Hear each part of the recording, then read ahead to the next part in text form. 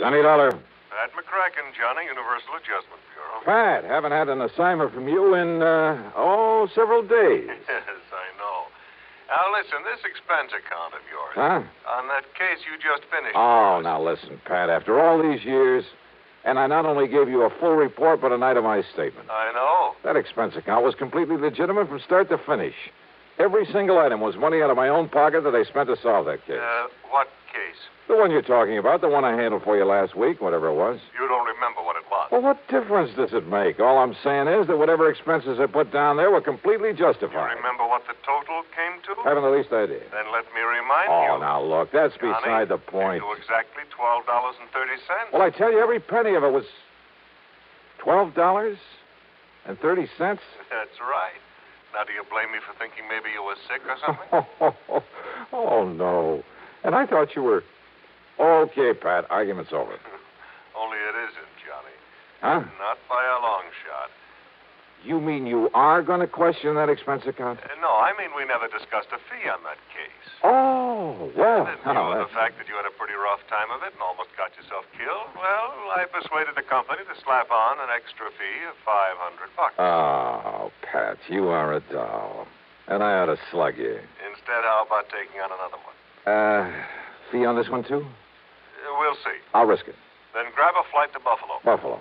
Contact Edward J. McNair at McNair's Emporium. McNair's what? The Emporium. That's one of the big department stores.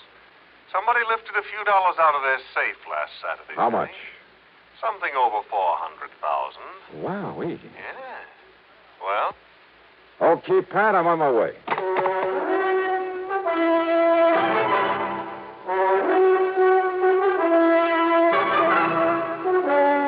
CBS Radio brings you Bob Bailey in the exciting adventures of the man with the action-packed expense account. America's fabulous freelance insurance investigator. Yours truly, Johnny Dollar.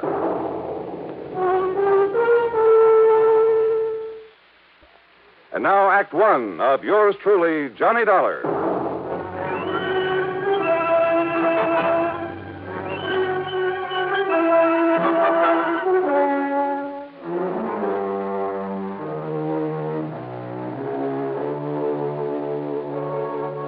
Expense account submitted by Special Investigator Johnny Dollar to the Universal Adjustment Bureau, Home Office, Hartford, Connecticut. Following is an account of expenses incurred during my investigation of the Buffalo matter.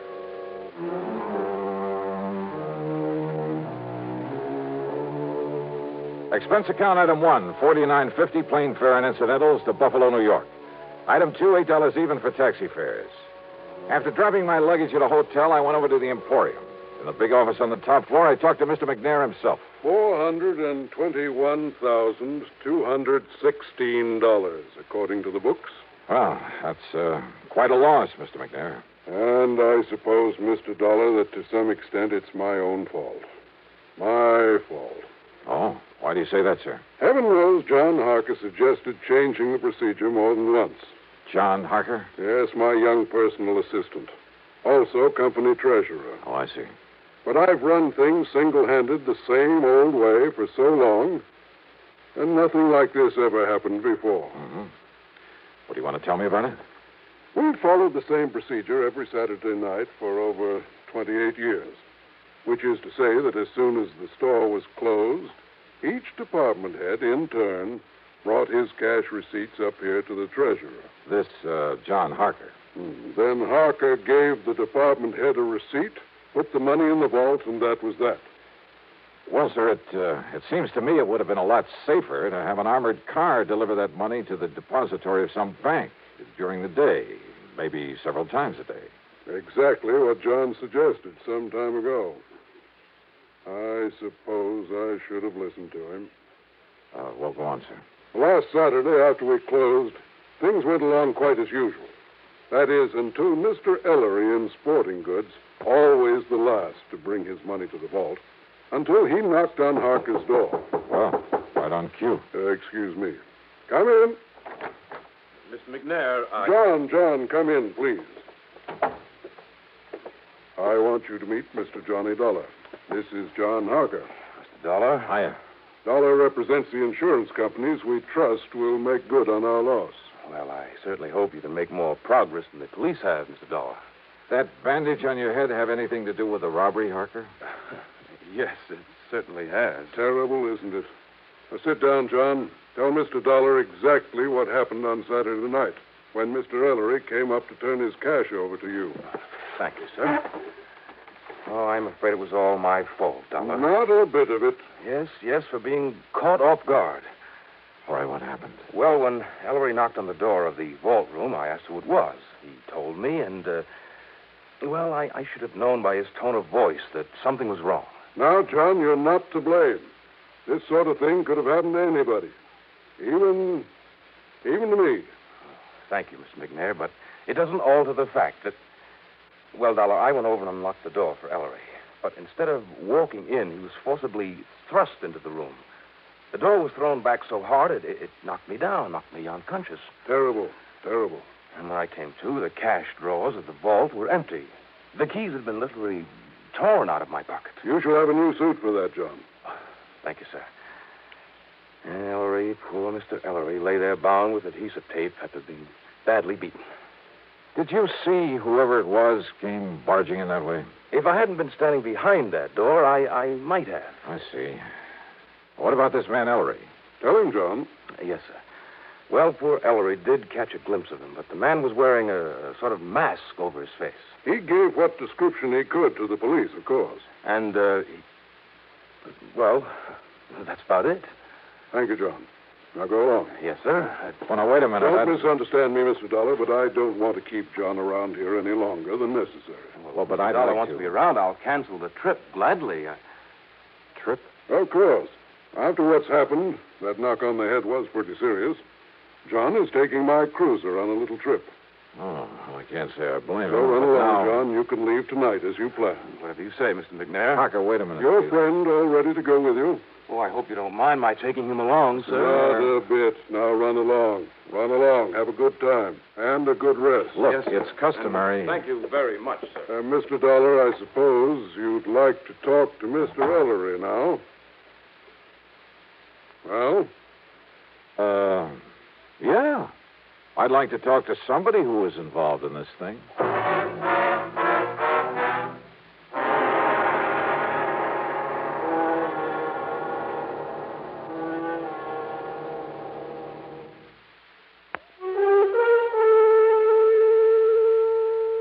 David Ellery, the other victim of the robbery, was still out to lunch, so I grabbed a bite myself. That's item 3, $1.75, and checked with the police.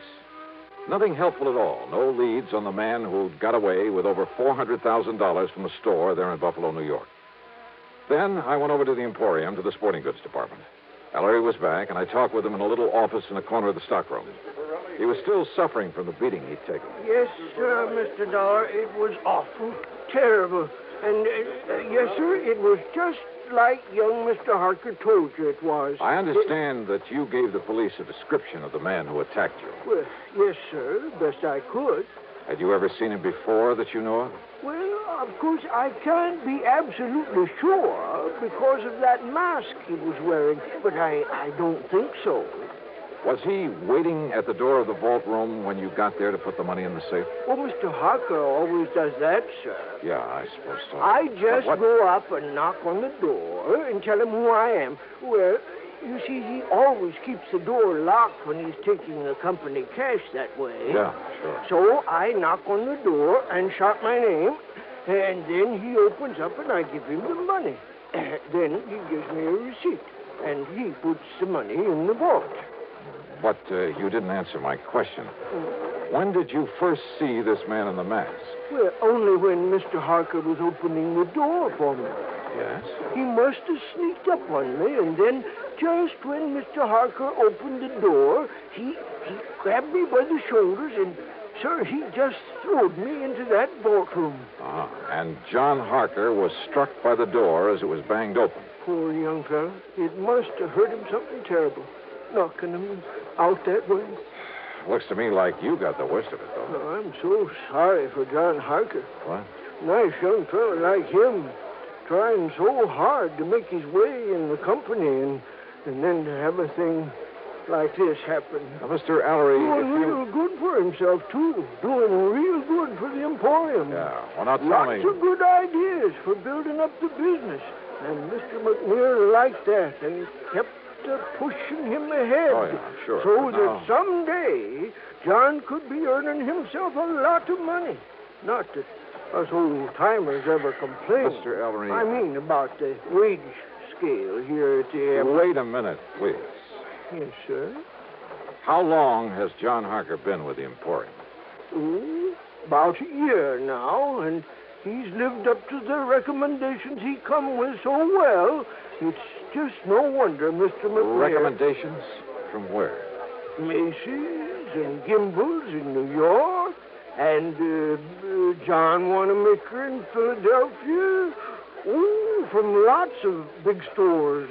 A couple in Chicago, too. Oh? Yes, sir. Mr. McNair told us about it himself when he hired Mr. Harker and explained that's why he'd give him a better job than some of us old-timers have. Macy's, Gimbel's, Wanamaker. You don't believe me, you asked Mr. McNair. You know something, Mr. Ellery? What, sir? That's the one thing I believe I'd better not do. What? Well, thanks a lot. You've been a lot of help. Well, now, Mr. Dollar. I had suddenly begun to wonder about the way Mr. McNair had gotten Harker out of his office before I could thoroughly question him. About the possibility that McNair might have engineered this robbery himself. Because it had to be somebody completely familiar with the procedures, the routines of that store, because of the timing. Somebody who knew the place would be virtually empty at that time of day. Who knew that Ellery was always the last to take his money up to the vault. I'd noticed a checkbook on Mr. McNair's desk. It made a mental note of the name of the bank. But it was now after 5 p.m., so rather than push things until I was sure, I went back to my hotel room to clean up, eat some dinner, and get a good night's sleep. But as I started to open my handbag, wondering, by the way, if I'd forgotten to lock it for the first time in my life. Yeah, I'd heard that sound before. I grabbed the bag, made a dash for the open window, and threw it as hard and as far out from the building as I could, out over the empty lot beside the hotel.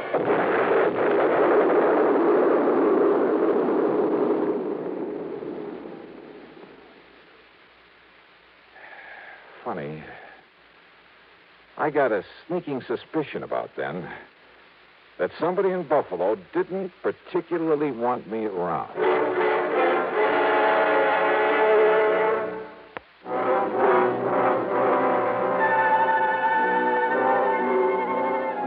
Needless to say, I had to do a bit of explaining to the police about the infernal machine in my handbag that I'd tossed out of my hotel.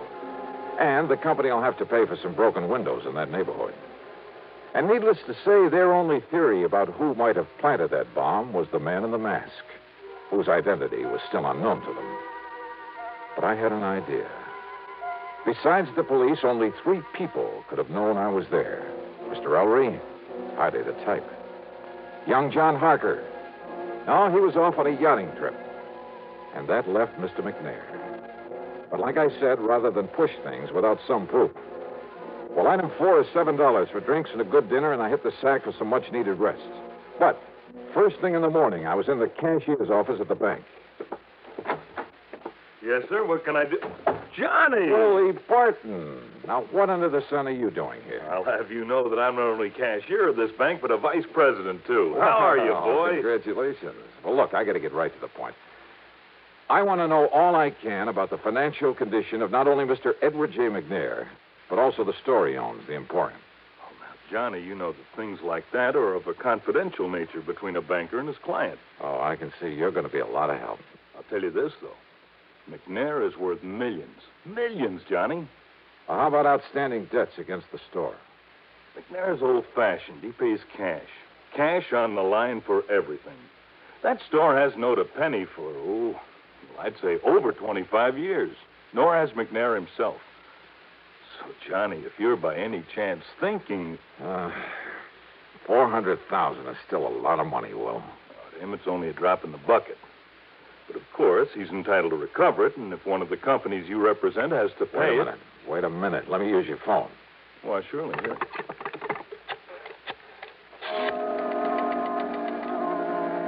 Item 5, 840, long-distance calls to New York and Philadelphia to Macy's, Gimbel's, and John Wanamaker's, to the personnel directors. And from each of them, I get the same answer. They'd never even heard of John Harker. I left the bank and went over to the Emporium to the office of Mr. McNair. I know, Mr. Dollar. I haven't the least idea where John and his friend are going in my cruiser. He simply asked if he might have it for a few days. Asked for it? I thought it was your idea that he take that trip. Well, of course, I agreed that he should get away for a few days to rest, recuperate. A few days? Yes. Huh? And also get away with your $400,000. What? Played right into his hands. You know anything about this friend he's taking along? Well, I presume, being a young man with lots of lady friends. Well, I presume it's the guy who helped him with that robbery.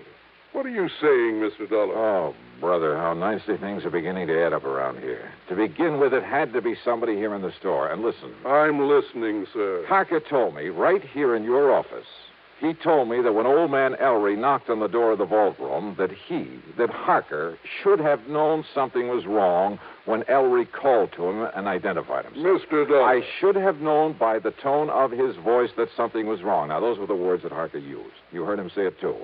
But he was lying. Lying? Yeah.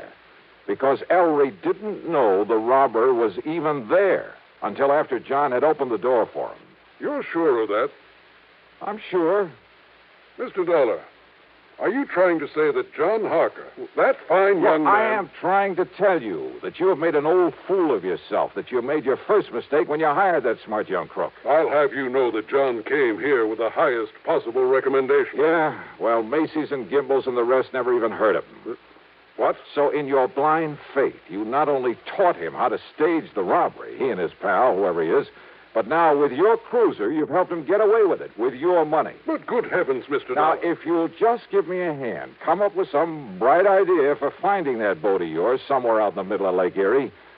Yeah, and probably headed for some remote little port on the Canadian side of the lake. Believe me, if ever I needed a stroke of luck, it's right now.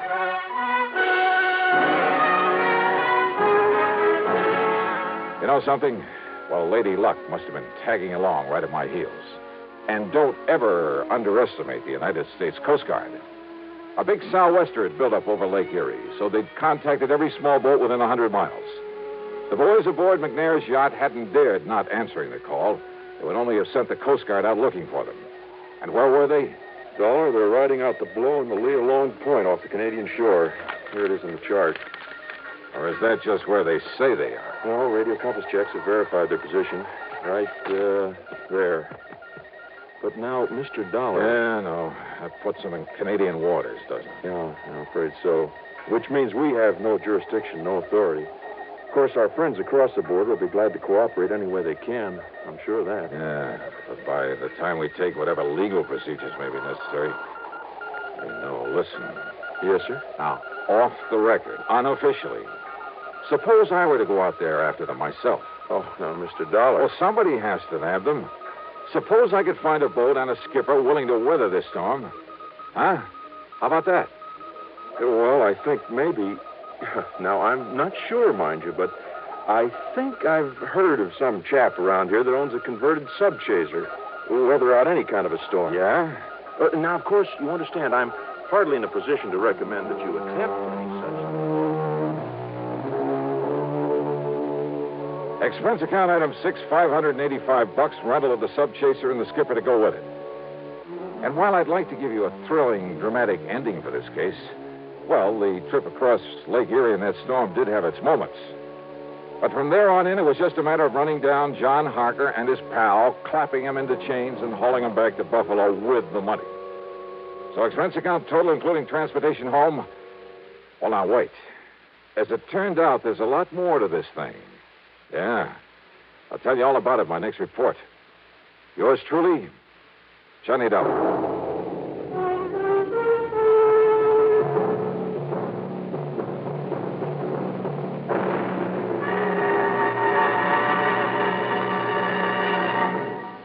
Now, here is our star to tell you about next week's story. Next week, well, as I told you, there's a lot more to this case. As a matter of fact, it turned out to be the most exciting, most dangerous assignment.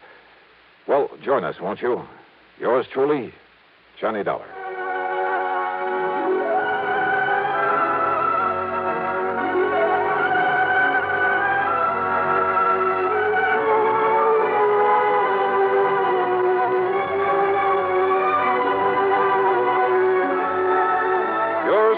Johnny Dollar, starring Bob Bailey, originates in Hollywood and is written, produced, and directed by Jack Johnstone. Heard in our cast were Lawrence Dobkin, Bartlett Robinson, James McCallion, Dick Crenna, Junius Matthews, and Gil Stratton.